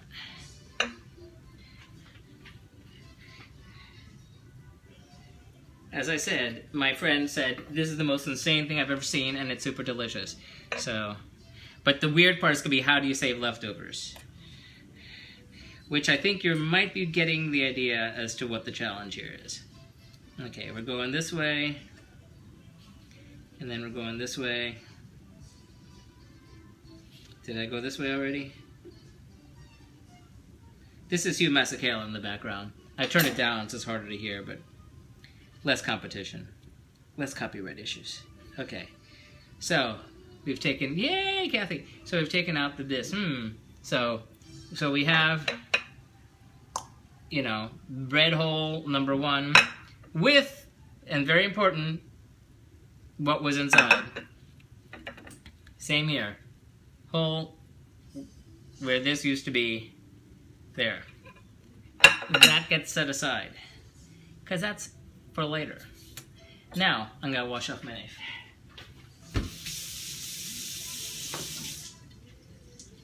I think I'm going to check on our, thank you for the claps. Clappity clap, Kathy. Timing, okay. Nuts, okay, hold that thought. Something I told myself I was gonna do before I started, and then I forgot. So I always do my status update on my dish. So here we go. Tonight, comma, we round the culinary cape as we dine on the food of ... South Africa. Exclamation point. I said cape, not tape. It's usually quite good at that. Capital C. Not out of.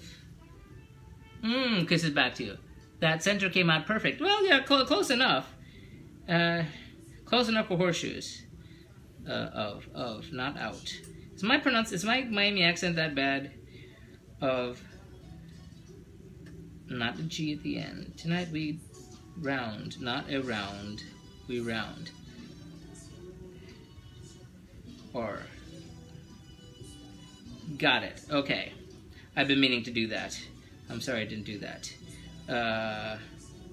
Alrighty. So, thank you for, hey Rains fan, thank you for the like and the restream, and thank you for putting up with me doing my Facebook status update while I do that.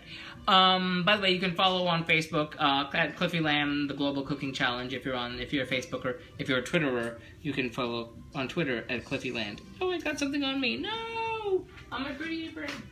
From the fine folks at the Funky Fairy. I need to remember to treat that. Whatever it was. Okay. When you said the dish was called Bunny, I thought you had pulled a rabbit out of that loaf. Maybe that's what that, you know. And maybe, because the people eat it with their hands. That's it says. It's meant to be eaten with the hands. We're not eating with our hands. But it's meant to be eaten with the hands. Because it's a street food. You know, I hate this light. Every time a light hits me, I look like I have a square head. But it's meant to be eaten with the hands. We're not eating it with the hands.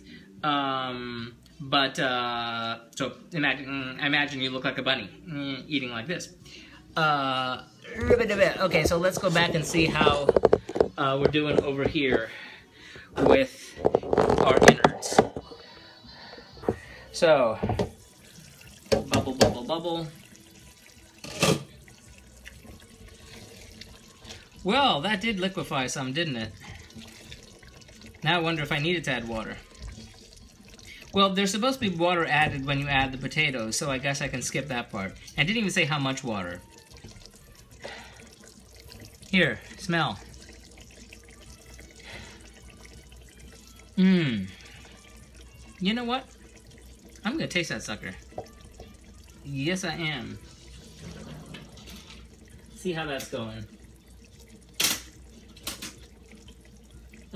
Maybe a spoon. And you go here. And just in case. Okay. Let's see how you're doing. It said until the lamb is almost tender. So. That would be another 10 minutes, allegedly. Or so. Allegedly. But then again, I'm only using 1 pound instead of 2 pounds of lamb. And that has to affect things. Oh, my God.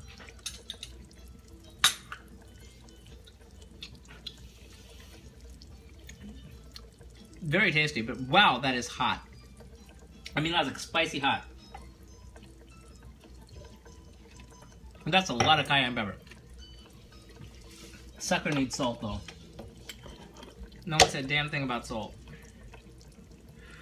No one said a thing about salt.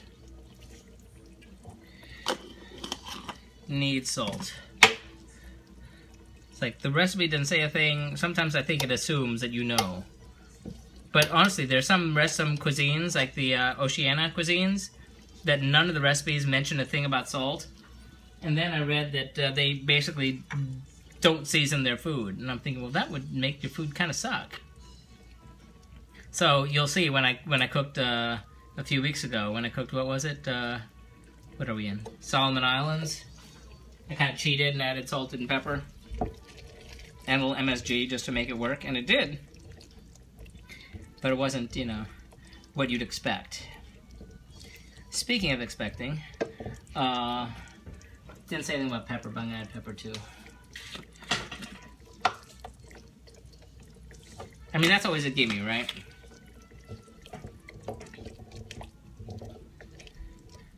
Oh, that cayenne. Whoo doggies. That was hot.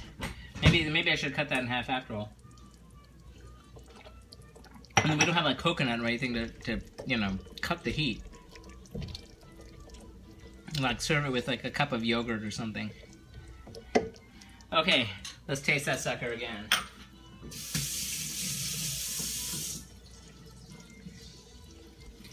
Okay. The meat is still a wee bit chewy. Oh, wait a minute. Put it in here so it doesn't drip.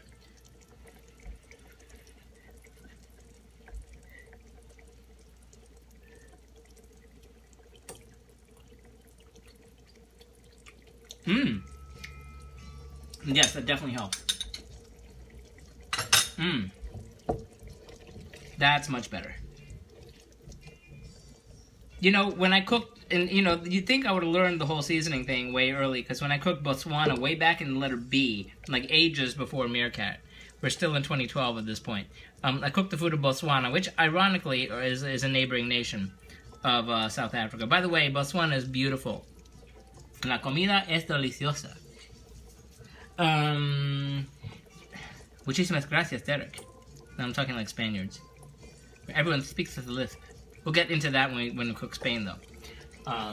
Any case, forgot where I was. Lost my mind. Oh yes, Botswana.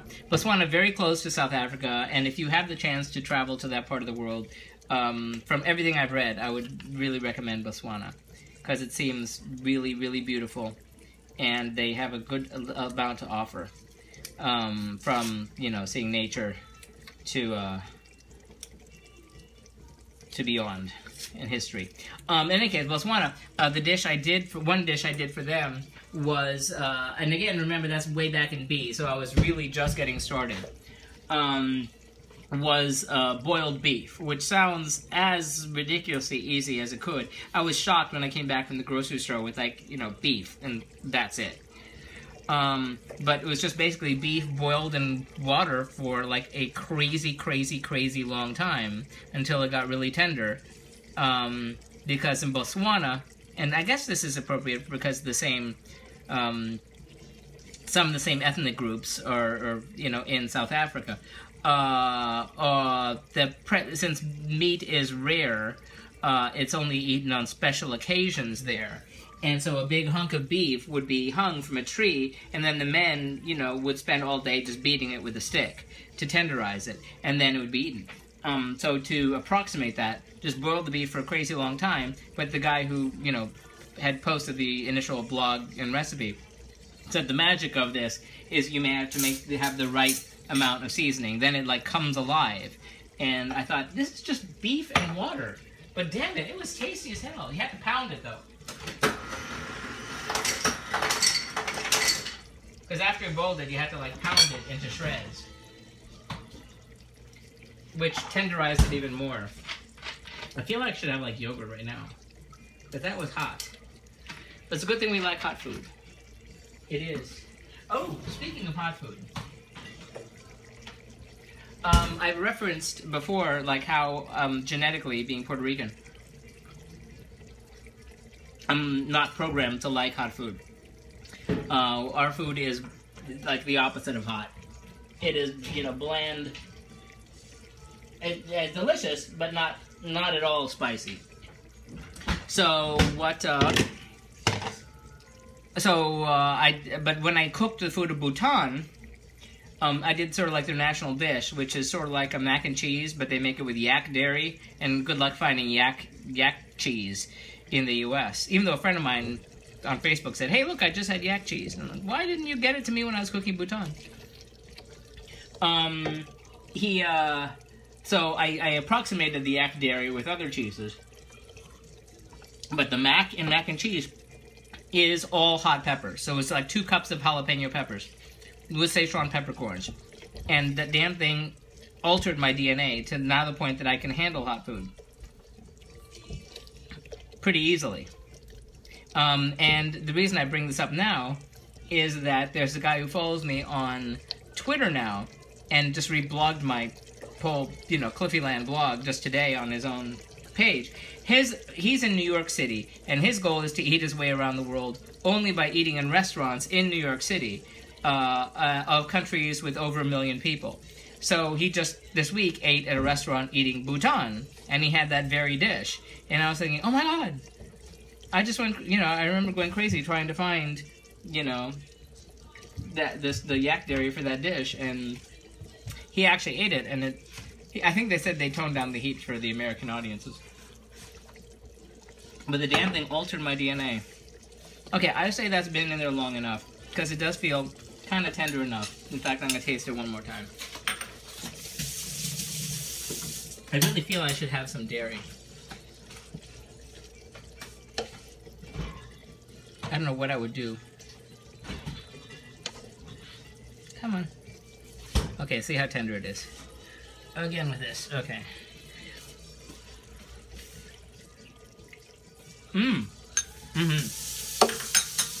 That's it. Okay, it's ready. Okay, so I'm gonna drain my potatoes.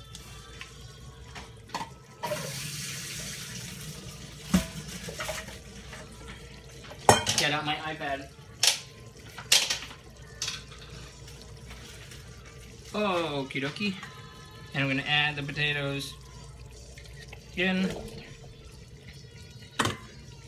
And stir that up. It said to add a little bit of water, but I already added the water. So I basically need to cook the potatoes for like about 15 minutes or so. Till they're soft. Oh my god, that is so spicy. Wow.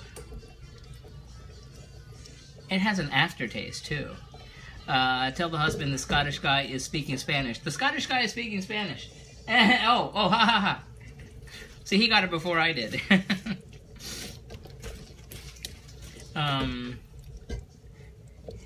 And doobity-doobity-doo.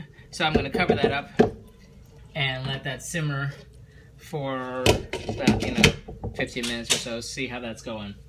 Meanwhile, I really do, I'm serious, I need to get me milk because I'm sweating. My eyeballs are sweating now. Look at that.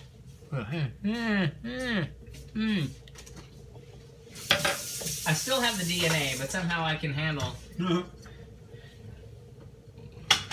it. I just sweat like the dickens, but I guess that's kind of what the intention is. Yeah, hot place. Hot part of the world, if you sweat more, you'll cool off faster.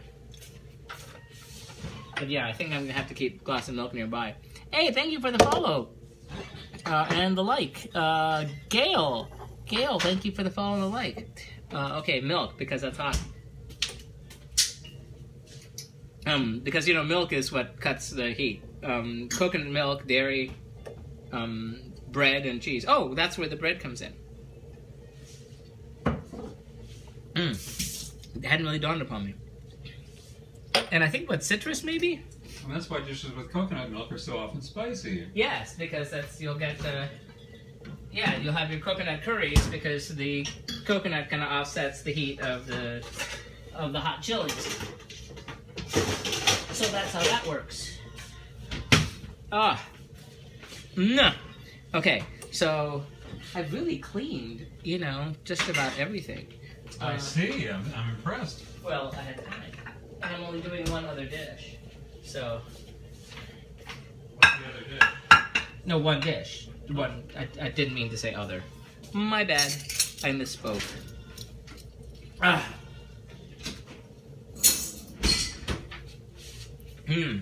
That lactose thing. Where's my water? Oh, here. So, how else is everybody doing? I have a student from Senegal. I need help. She won't eat anything. Eat anything that you have, I'm guessing?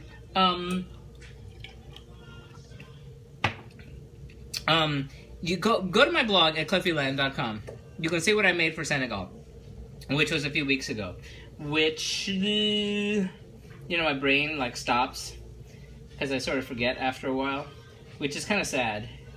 But I'm going to have to remember quickly what I made for Senegal.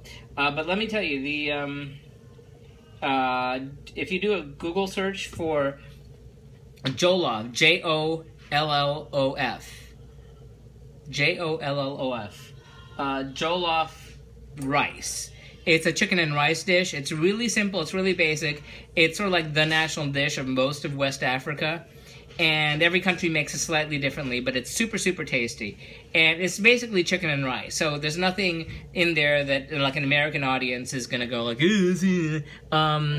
but it's probably got peanuts. You're gonna find stuff with peanuts and spinach. What I did for Senegal, what did I do for Senegal? I made tibadine, the fish and rice, and the mafe guinar, which is a peanut and chicken stew.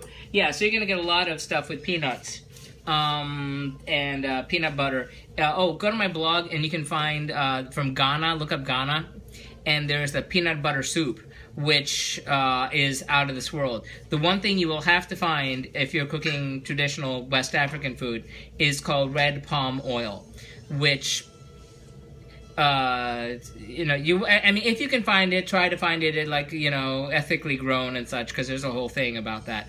But if you have a Trader Joe's in your areas, they actually sell that now. I think Whole Foods now sells it again, now that they've probably gotten like an organic dealer or something. You'll need that. It has an unusual smell, but has a great taste when you mix it in. So, Senegal, good stuff.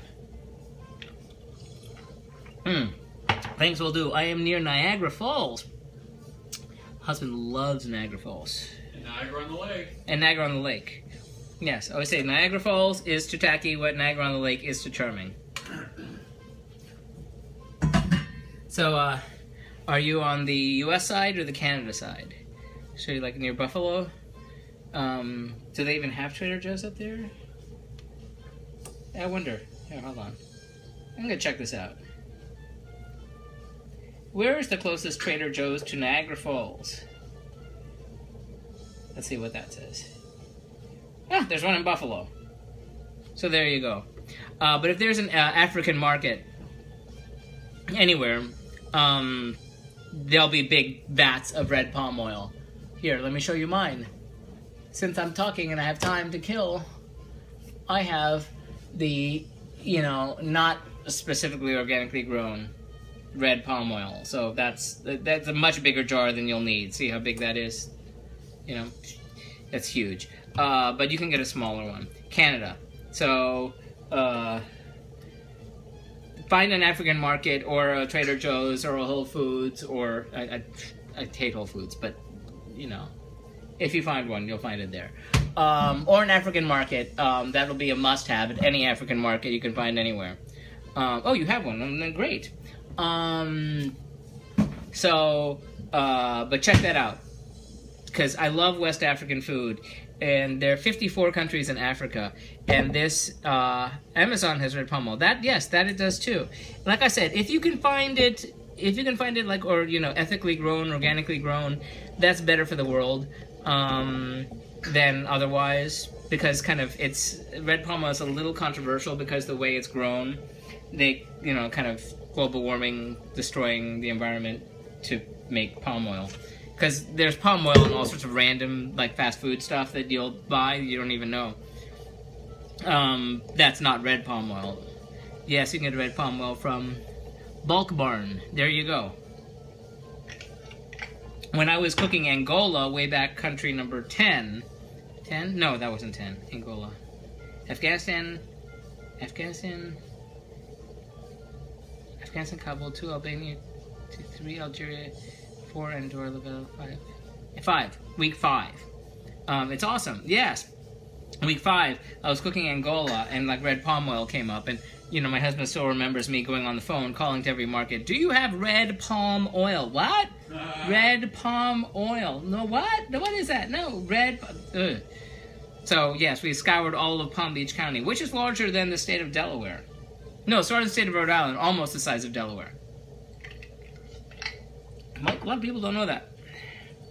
We live in what is the largest populated county in the U.S. There are bigger counties in the U.S. that are like in Maine and stuff that are mostly like lakes and stuff. But, kind of just like where people live. In any city of any size. This is the biggest one. Which means I have to drive far, far away to find stuff on the regular. Yeah, I'm not having more milk. let me see if by any chance these things have gotten tender in that short amount of time.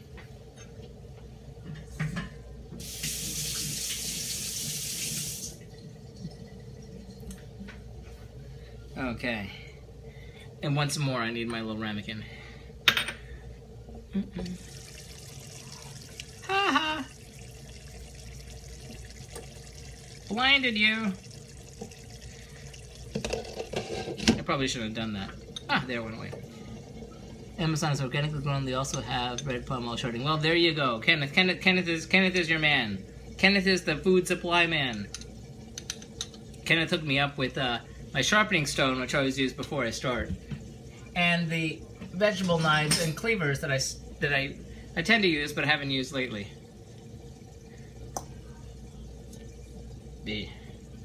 If a hatchet murder comes at me, I can always come at him with this too. Okay. Okay, time to taste. There we go.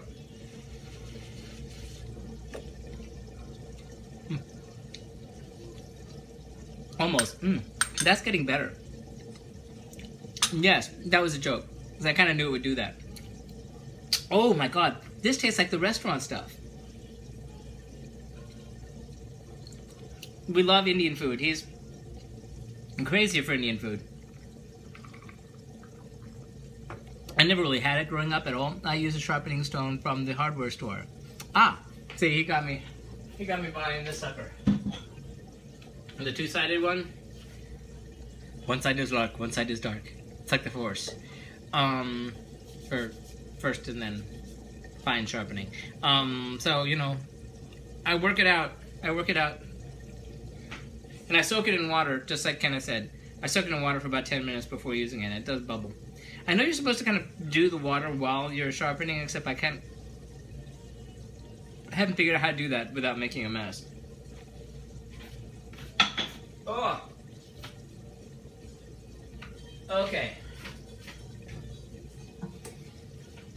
So, oh yes, I said I never really had Indian food much, at all, ever growing up, and then I was on maybe it was a date, like some 30 some odd years ago, and a friend said, oh, well, there's a nice restaurant in your town, because he was visiting from out of town, and I said, oh yeah, no, it's there, but who eats Indian food? That's weird. And so we sat down and ordered whatever was on the menu, and he's sitting in front of me, and we're talking, and I'm looking, and I'm going, why is your ear sliding down the side of your face? I started having hallucinations. It was just all, like, everything was, like, spinning around. This Puerto Rican boy couldn't deal with the strong flavors. But now, you know, this one, like, we have Indian food on a weekly basis. And some of the best stuff we've done in the past few weeks have involved curries. Stuff from the West Indies that involved curry, or that was Creole. But we've had, it has to do with the British, like, where the British brought in, you know, indentured servants from India, all over the world, from Fiji to Guyana to, you know, you name it, and then they left behind their Indian cuisine that mixed in with the local, you know, cuisine, so it's really interesting. The best are Japanese whetstones. Well, maybe that's, I mean, I bought it from your knife place that you had me buy the knife, so I don't know if that's what that is, but it seems to do the job. Ah, my goodness. I really hope I'm not coming down with something. Yebo. Yebo. Okay. So, I think that's just about ready. I'm going to give it one last taste. How's the tables on? Table? Is the table set? It could be. I will keep you from fogging up this time. Pata pata.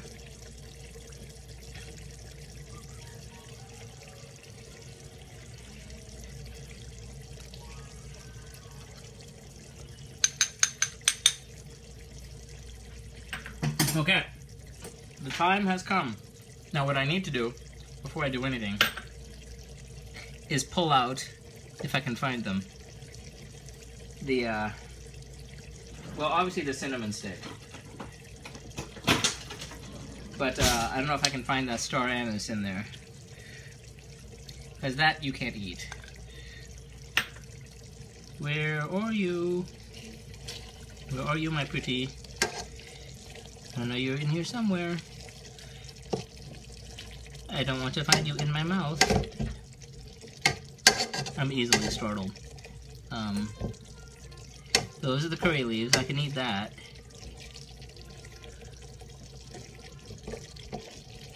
I don't think it dissolved. Does it do that? Oh, we may find out the hard way.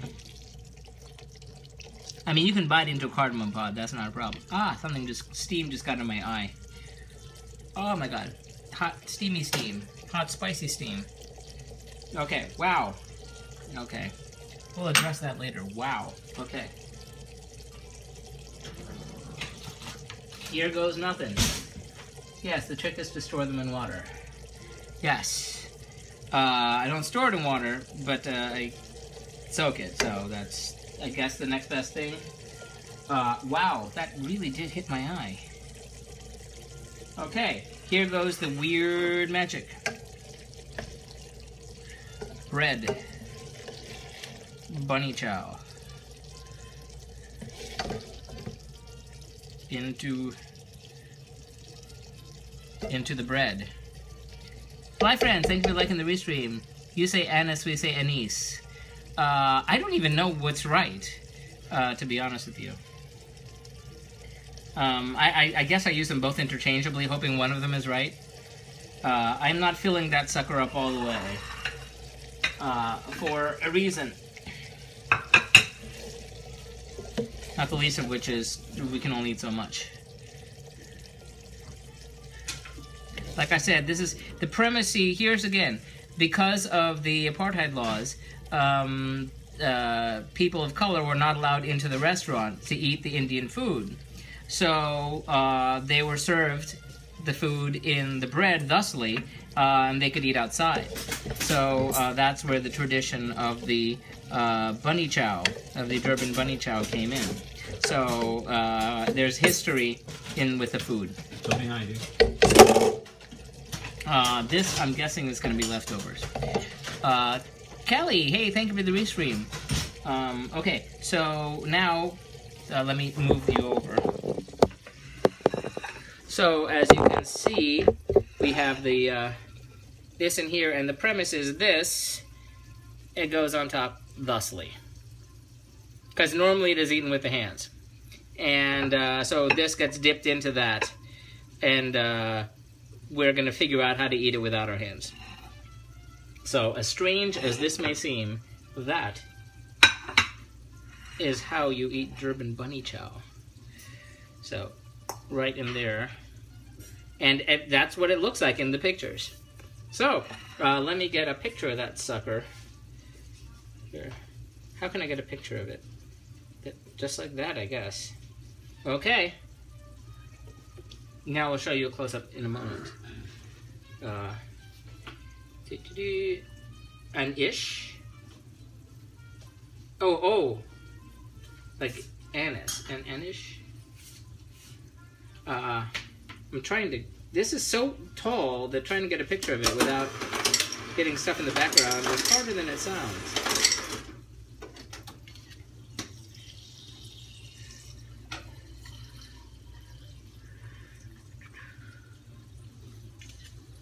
Okay,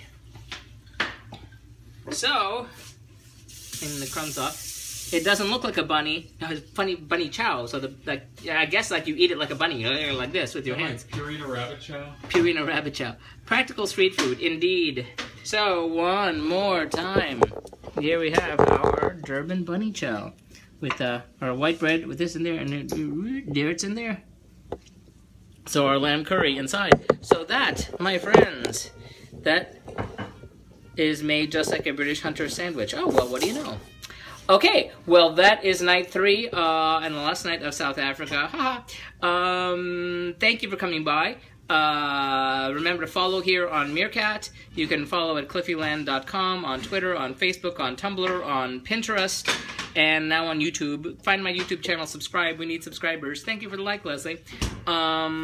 So the blog will be up tomorrow at cliffyland.com, which will cover all 3 nights of South Africa. Pictures, links to the original recipes, links to the original these videos that you're watching right here, in case there's something you missed. And of course, you can see them on YouTube as well. Oh yes, information about the country and, you know, how the food tasted. Next week is a sad country, I'm sorry to say. I'm hoping the food is good. Tomorrow we do the newest country on the planet is South Sudan. So next week is South Sudan. We'll be doing, I'm guessing 2 nights. But who knows, it might be 3. Thank you for your likes and your retweets and all that good stuff. You guys rock. Catch you guys next time. Hunter sandwiches, well, mushrooms and beef steak. Great. Thank you, thank you, thank you. So catch you next time. Gotta eat this before it gets cold. So thanks for coming by. Bye now.